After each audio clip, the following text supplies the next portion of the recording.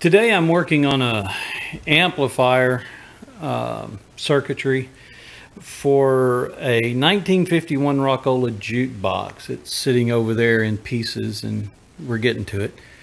But what I want to talk about today is something that a lot of people miss, that they don't quite get, and it's important not only in arcade games or jukeboxes, whatever, but also in just your normal everyday if you have to rewire something in your house. A lot of people, we see 110 and we plug it into the house, and a lot of people say, oh, it doesn't really matter, you know, which wire goes where. It's 110, it's alternating current, it doesn't. Well, it really does matter, especially when it comes to wiring things up. And I want to go over this and show you really quick why it's so very important. And when I was wearing this, obviously you can see why. This is power cord coming in, and you can see why all the insulation is just burned off the thing. So I want to replace the power cord, which is that. It's just a mess. Oh my gosh, it's a terrible mess. It's got to go. So we're going to replace that. But when I do, I don't want to just take two wires, just take my new plug and just plug the wire in. I want to make sure I put the right wire in the right place when we plug it in. And the original wiring had only two wires, a hot and a ground and a neutral, but I'm going to actually put in three, and I'm going to end up bringing one of the grounds, the earth ground, into one of these here so that we ground it out, because safety, right? We don't want to hurt anybody.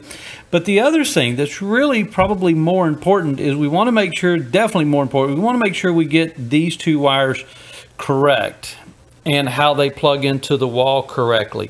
And let's talk about how that works. When you look at a wall plug, a typical modern wall plug looks like this. There's a neutral, there's a hot, and there's an earth ground. Okay? These two back at the breaker box are actually connected together. Okay?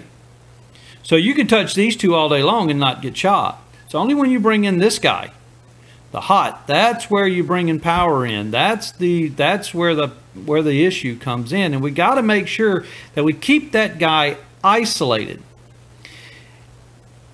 And let me show you why that and how that works. So we're going to go in here to,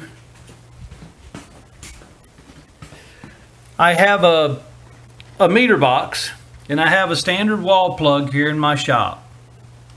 I'm going to take the black wire, I'm going to stick it right in there, and now that's on the neutral side, and we're going to probe the hot side, and looky there, we're going to get 110 volts out of it. Okay? If we move this black wire down here to the earth ground, like that, and again probe the, looky there, 110. So it doesn't matter which one of these goes in, I get 110. But if I probe here and here, I don't get any juice. There's nothing there. It's only when I go back over here that we have power.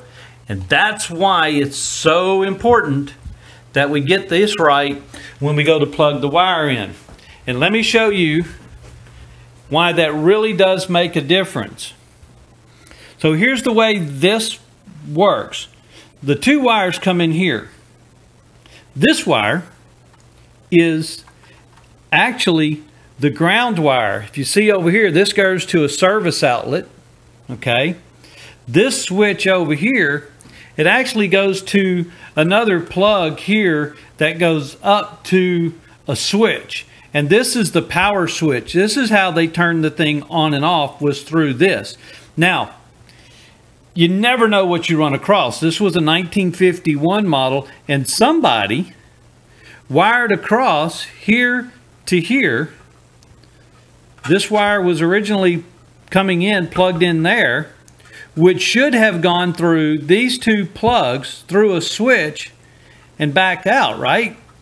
But what they did was they did this, tied those two together, and effectively cut out that switch. Now, they may have done that for a couple reasons. The switch may be bad, so they just bypassed it by doing this. The other side was, it could be that they had this plugged into a spot where it was just hard to get to the back of the jukebox to turn it on and off. So by doing this, they could just turn the main breaker on and off and it would turn the jukebox on and off. But you don't know that, right? And we could have plugged this thing in not knowing this. And remember, this was sitting upside down because there's the top of it. This was sitting down in the floor of the jukebox.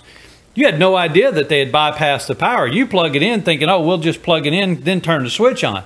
Well, as soon as you plug it in, you got power because of that little wire right there. Now, I've taken that off and I'm going to replace it. So what I'm going to do is I'm going to replace this one, this wire coming in, these two here, the hot and the ground. So which one do we pull the hot to? Remember, we have a neutral and then we have the hot. That's the only two really we're messing with. Well, you could put these backwards and the system would be perfectly happy, mostly happy, with the hot going over here, neutral. It's 110. Most of it goes through it's all 110, so it's alternating, so it kind of works. But the problem is, if you do that, everything is live now. See, what you want to do is you want this hot wire, the wire that comes from the hot side of the plug, you want that hot to come in and go through the switch. Because when you turn that switch off, you want the power to be disconnected. If you have them reversed, you can turn that on and off, but all you've done is turn off the ground. Which means this thing still has hot juice in it because they're hooked up backwards. It's very, very, very important that when you look at replacing your wires, even if that's in your standard lamp in your house, think about it in your lamp. You have a lamp cord that you want to replace in your house. Well, that lamp has a switch on it. That switch should be switching power, the hot, on and off. If you put the wires in there backwards, the switch is just switching off ground, which doesn't do anything, which means that lamp is still carrying 110 volts in it. Don't do that. You've got to know where your hots come in, where your switches are, and make sure when you put the new plug in that the hot wire, the one that goes to the small plug, right? How it's oriented, you want that wire should be white, come in here and tie to there, or black rather. It should be black. Tie into there, and then your white, which is neutral, should go to here. See, they even had these backwards. And I don't know if that wire's hooked up right or not, but it looks like that's even backwards, because in 110 American 110, the white wire is your neutral and your black wire is your hot or your live. So we want to make sure that we put these in the right place, right? You want to make sure the black wire comes in and goes here and through the switch, and the white wire, which is neutral, goes here. Then I'm going to bring the green wire and tie it in there. Folks, don't get them wrong. If you're going to hook up, if you're going to change out a power cord into a device that has a switch in it, or you really, really, really need to make sure that the hot wire goes to the switched components and the ground wire goes to everything else. Okay? All right. Very important. So I've got the new wire plugged in. This was a cord I bought new.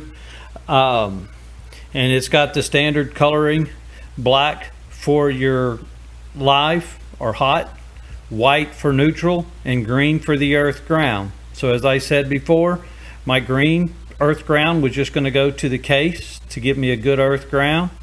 The neutral comes over here to start into the neutral sections of the circuitry, but the hot or live wire comes over here which will tie into where that switch goes up top. One of the nice things about this plug that I like about it is if you look at the end of the plug, they're even labeled. See the N for neutral, L for line, and above the round one, E for earth ground. But just for grins, I took my multimeter and I ohmed them out, and I made sure that what it said was live was truly the black wire, and that's where it goes there. So there she is, she's done. Folks, don't mess this up. It's very important. Could be a matter of life and death or burning down a house. Make sure your hot wire goes to the switch components and not your neutrals.